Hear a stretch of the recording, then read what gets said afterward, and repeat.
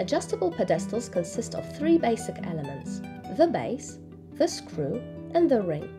Screw the ring onto the screw before inserting it in the base.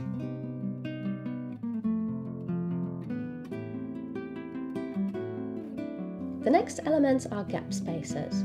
Gap spacers come in two widths, 3 or 5 mm. Insert the gap spacers in the sockets in the screw head. Gap spacers grant a consistent gap between the decking plates while they are installed. Begin assembling the terrace by spacing out the pedestals in accordance with the size of the decking plates. Next, remove all the gap spacers from corner pedestals. Also, remove two parallel gap spacers from the pedestals adjacent to the edge limiters. Place the first decking plate.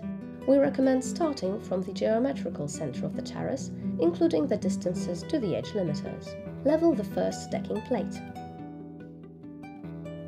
Add the next decking plate and level it the same way.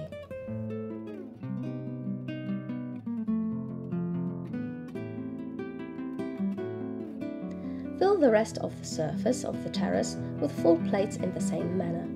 Remember to adjust the height of the pedestals and verify the leveling of the terrace regularly. If a decking plate is bending visibly under pressure, we recommend adding another pedestal in its center. 1 mm rubber spacers are used to equalize the thickness of the decking plates and to silence the flooring. The innovative DD Pedestals self-leveling head allows the pedestals to automatically adjust to the level of the flooring with up to 7% slope. The self-leveling head allows for even faster terrace leveling and better support of the terrace flooring.